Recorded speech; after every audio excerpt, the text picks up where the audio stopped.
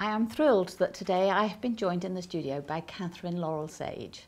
Now, I first stopped by Catherine's stand at the Olympia Knitting and Stitching show because she drew my eye by her modern take on cut work. Cut work is one of my favourites, but you've given it a very modern twist. Well, I hope so. I think it was fair to say it was by accident. I was looking for something new to do. I'd been asked, I was doing a course, and I was asked to put a slant, my own slant on something. And that's quite a tall order because there's so many wonderful textiles out there. How do you find something and make it your own? And it boils down to having a brainstorming session with somebody that knows you well enough, and the questions were asked, well, what do you like doing and what are you not very good at? So what I decided was that I'd go back to my patchwork days, and I loved reverse applique when I did patchwork.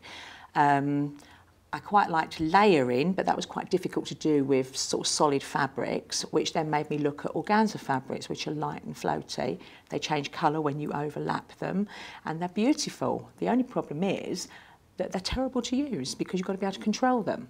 Now, around about that time, somebody was using something called water soluble, and I played around and I learnt that I could layer up things between water soluble, which would control them, so that I could actually make quite flat pieces if I wanted to, as in like these pieces, because I quite liked the idea of curtains and things that would go in a window that would change colour as the sun came through them, but were not solid. Because I have a lot of long windows in my house, and I thought it would look lovely, rather than net curtains, to have organza. So that's where it really sort of started. But the other techniques that crept in very quickly was when I tried to use the organza and found that it was quite hard to keep flat. Once I'd mastered that and got my fabric back from the water soluble, because I made layers of it up in between the water soluble, it was still quite lifeless. So that's when the reverse applique came in. So what I started to do was I started to clip off areas that I felt were important to the design with my scissors. It was quite fiddly, getting the scissors under that top layer, but you just got these little shots of colour coming through that made the work come alive. And then lastly, there was another textile artist out there that was just pioneering a soldering iron. And I just had to have a fiddle with that, really. And of course, that really is where the techniques come from.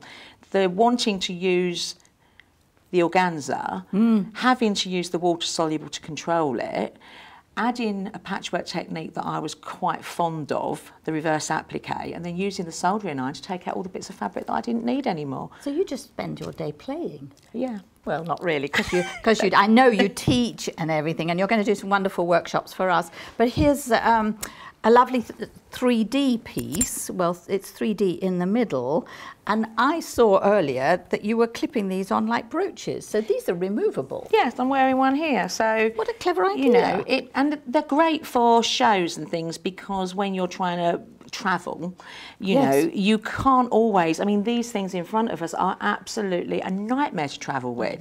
I put my foot on the brake too quick, and they all end up down the front of the car with me. So to be able to do something that's fairly flat that I can put together when I get to a show and then disassemble.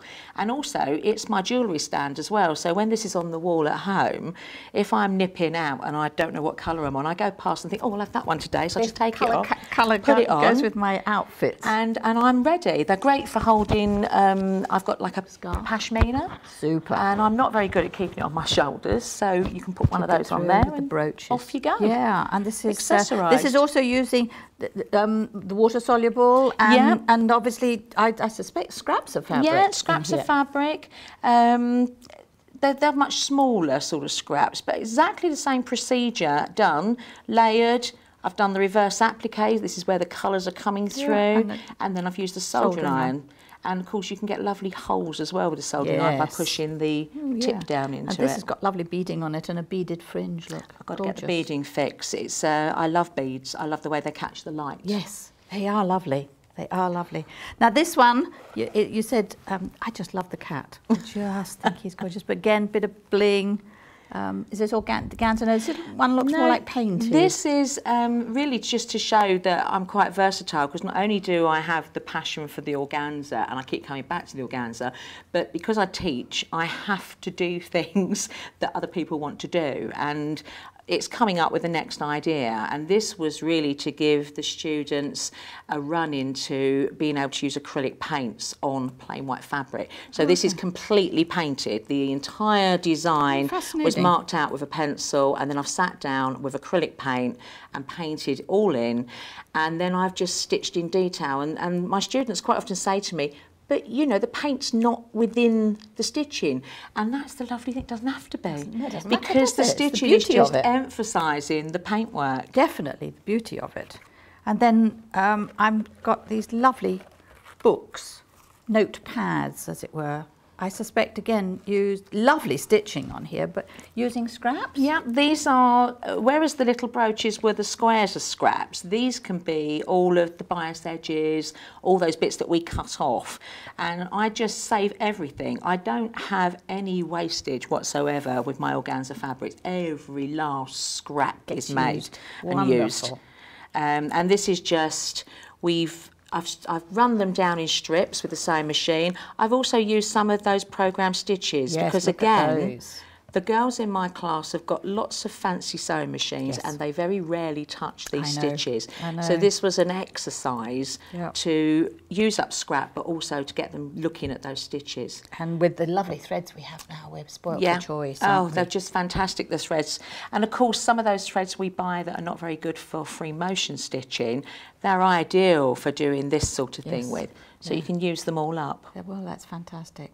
Well, thank you so much for joining me today in your very busy schedule. And I know your workshops will inspire us. So thank you so much. Thank you. Thank you for asking me to come.